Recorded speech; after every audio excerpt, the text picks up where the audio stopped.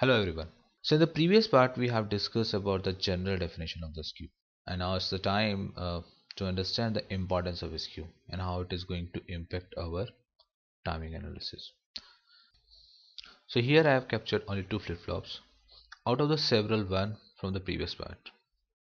I have also removed the combinational logic between these two flip-flops, and I just represented that thing with the help of interconnect delays.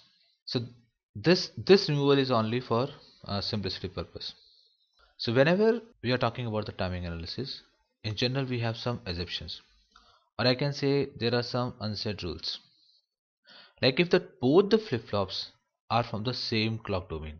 So like here, the same clock is driving these two flip-flops. That means these two flip-flops are from the same clock domain, and it's not a half cycle path or the multi-cycle path.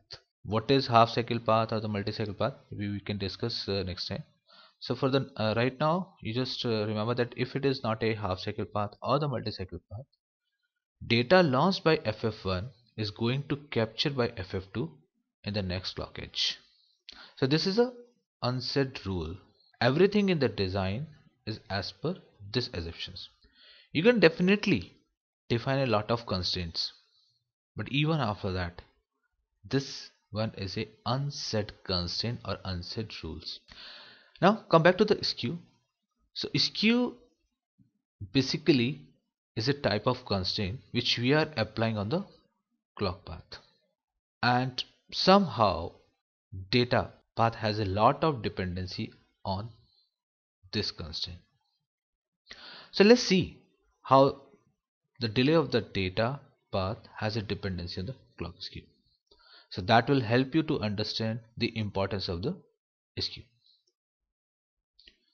This is our clock S, and I'm saying that this is a source clock. So for these two flip-flops, this is a source clock. So this is your clock S. Now with a small delay, that is I can say that delay is with respect to the delay of the buffer or this interconnect delay.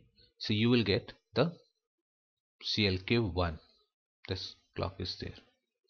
Similarly, between the clock S and the CLK2, there will be a delay of buffer and plus interconnect wire delay, or I would say the net delay. So if there are any buffer or something, so that is also added here.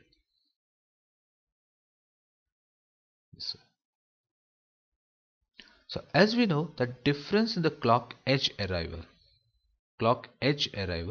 at the destination is considered as a skew. So this is one of our destination, this is the second destination. So difference between these clock edge arrival at these two destination is considered as a skew. So that's the reason in place of adding the delay and something like that, I just mentioned that this is a clock skew. Now just to make things simple, let's assume that the setup and hold time for FF1 and FF2, that is 0. So with the setup and hold time, with the proper setup and hold time, we will discuss that thing in the next part. But right now, let's assume that the setup and hold time of these two flip-flop is 0. Now this is our D1, that is the data. So this D1, in a sense, this is the data which we have applied here. So as I said, setup and hold time is 0.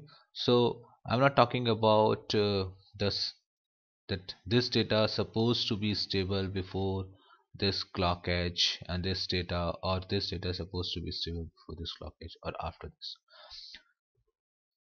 The moment there is a clock edge, after that there is a CLK2Q delay, which is also like a propagation delay of flip-flop. After that you will get the Q1 data. So everywhere, like here also same thing is going to happen here and everywhere. So you will get the same data. So like here you can see that at this edge is the same data, so you will get the same data. So that is your Q1. Now you have a data at a Q1. Now there are two possibilities. The D2 pin, this D2 pin get the data before the clock edge.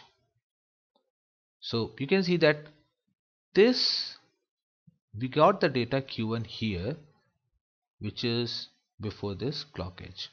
So now there are two possibilities that this data transfer from travel from Q1 to D2 even before this positive clock edge of FF2 or after this positive clock edge of FF2.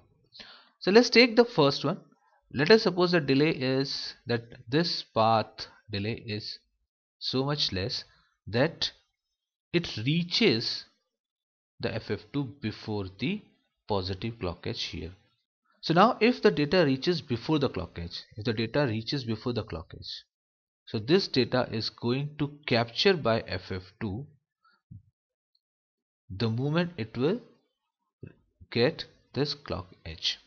So in other way, I can say that this data, which is the D1, transfer to Q1 and transfer to Q2 at the same clock edge. Now what I'm trying to tell you, when I'm saying the same clock edge, that means I'm talking about the source clock. Okay, so this source clock edge, so this positive edge for the CLK1 is this, and for CLK2 it is this. So you can see this one. So this is a 1, this is 1, and this is 1. So both are 1. So this data, so now this D1 data is launched by FF1 at the first edge. It came at Q1, then with the delay it came at D2.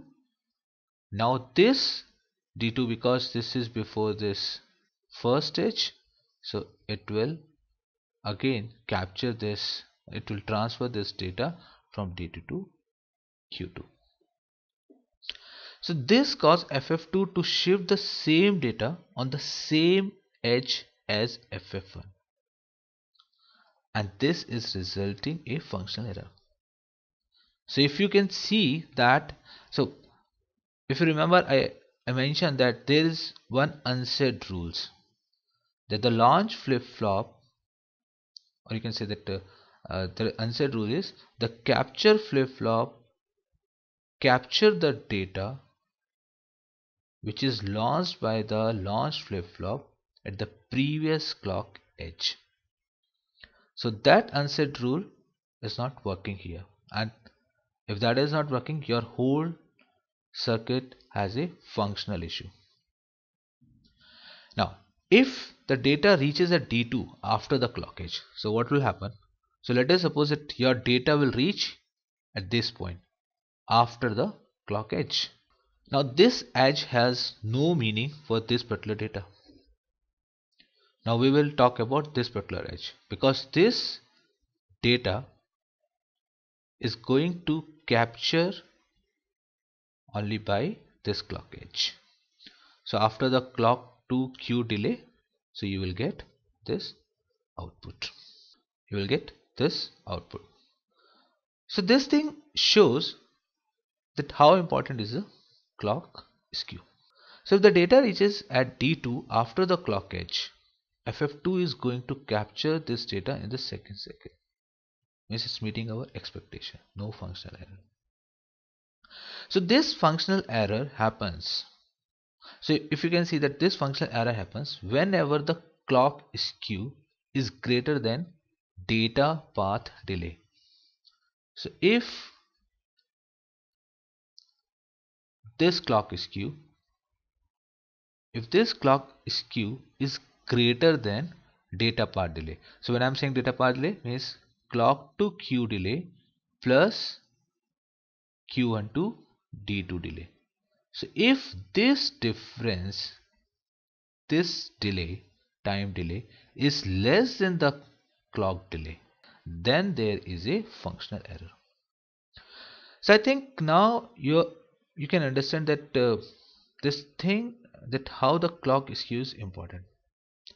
As minimum as possible, should be your clock skew in your circuit. If you have minimum clock skew, you have more flexibility to choose a type of flip-flops and the combinational logic delay. If this skew is less, so you have more flexibility to choose the buffer which has a less delay. So right now your constraint is that clock to queue delay plus this delay should be greater than this. So you have a constraint. So if you can remove this thing, if you can just shift this here from here to somewhere here, then in that case this constraint you can remove it. So that's the reason it is very important to minimize the clock skew. Now in the design there are millions of gate and the flip-flop. So if you start thinking about minimizing the clock skew between every two flip-flops, I think it's not possible. I'm not saying it's impossible, but obviously it's not the correct way. So during the CTS, we try to minimize global skew, and as we already discussed in the previous part, that the global skew is the difference between the shortest and the longest path. So if you can minimize that, your job is almost done. So in place of minimizing each and every flip-flops, each and every skew between the two flip-flops, or I would say in place of minimizing the local flip-flop, local skew, if you can minimize the global skew, almost done your job. Now once that is done, then we can focus on the local skew, and that depends whether that particular timing path is meeting setup or hold violations or not, whether that timing path is meeting our timing constraint or not. So just in case if you're feeling that still you're not clear, I will show you some animation in the next part, and I'm sure that will help you to understand that the clock skew should be less than your data path delay. Stay tuned and we will discuss this thing in the next part.